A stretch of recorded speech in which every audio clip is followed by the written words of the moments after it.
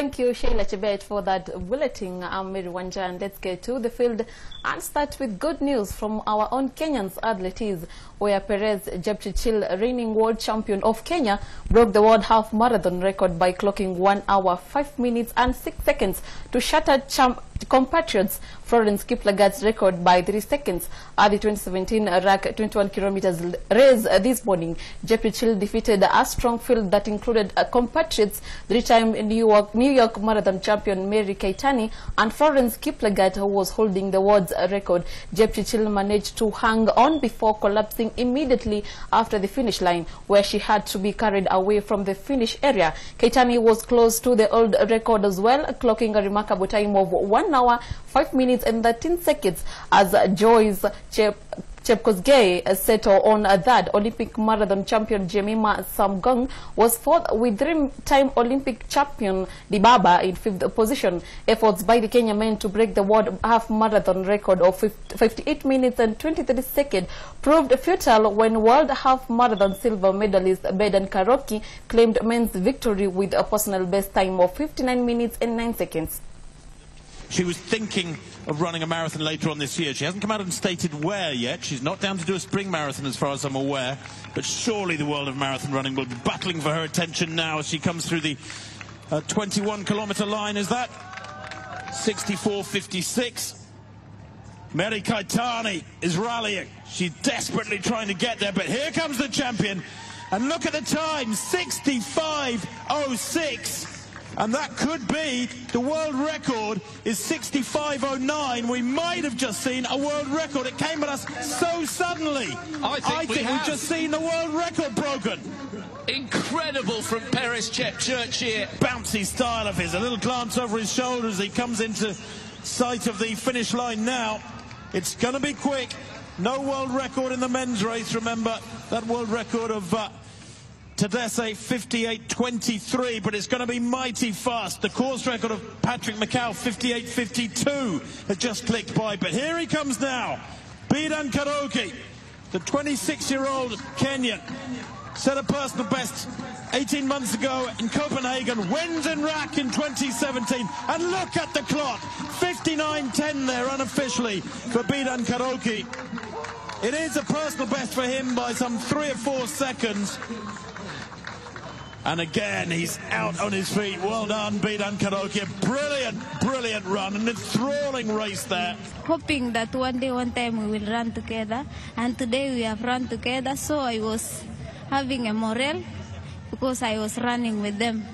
So when I was in front, And Usain Bolt ran that leg for his own team, setting up the platform for victory. Jenna Prandini did the Usain Bolt team proud, comfortably winning the women's version, and everyone looked to be loving it, with Lord Co complimenting Australia's hosting for the event. The big final event of the evening saw the great man himself. Afterwards, Bolt was full of praise for his team's efforts, with 6,722 fans turning up on Thursday, and Saturday's meet already a sell-out. Athletics seems alive and kicking.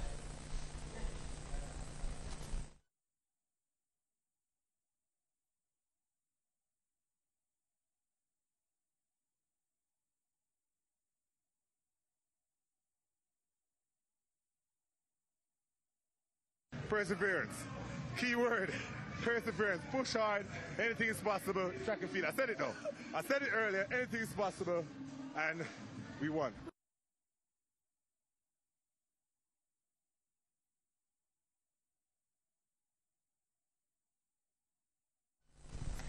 And the build-up of the 23rd Olympic Winter Games is officially underway after the now traditional countdown clock was unveiled in the South Korean capital, Seoul, yesterday.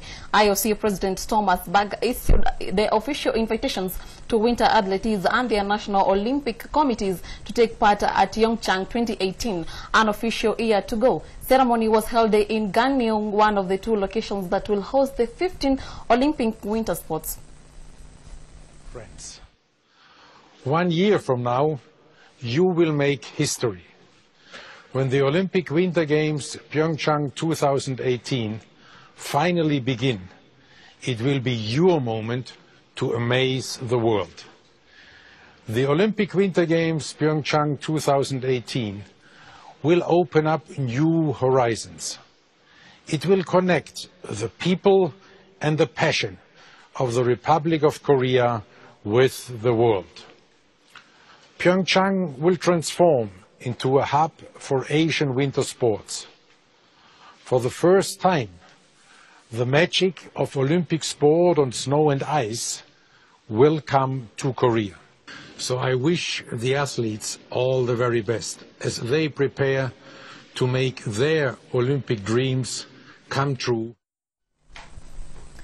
And members of UK Parliament handed the English Football Association a vote of no confidence as the sports minister warned the governing body against playing Russian roulette with public money. Tracy Crouch said the FA must bring forward effective plans to review its governance arrangements, saying its current model does not stand up to scrutiny. A vote of no confidence in the English Games governing body, led by Culture, Media and Sports Select Committee Chairman Damien Collins, was passed and opposed at the end of a backbench business debate. A previous minister said, when addressing the subject of order, we now come, thank you colleagues, to the backbench debate on the governance of the Football Association. To move the motion, I call the chair of the Culture, Media and Sports Select Committee, Mr. Damien Collins. Speaker, and they say, how can that be true? Whilst we welcome the fact that the FA has a facilities fund and invests £22 million a year in facilities, that is a lot of money for a lot of sports, but in football it is a tiny amount of money. £22 million wouldn't buy you a quarter share in Paul Pogba. And against the huge wealth that exists in football, that is, we all believe, I think, that football could do a lot more. The issues of Sam Allardyce, who rides the team for 67 days, one game, walks away with allegedly around £1 million. It is destroying people's faith in football. If we want to see better governance of football across the world, then let it begin here.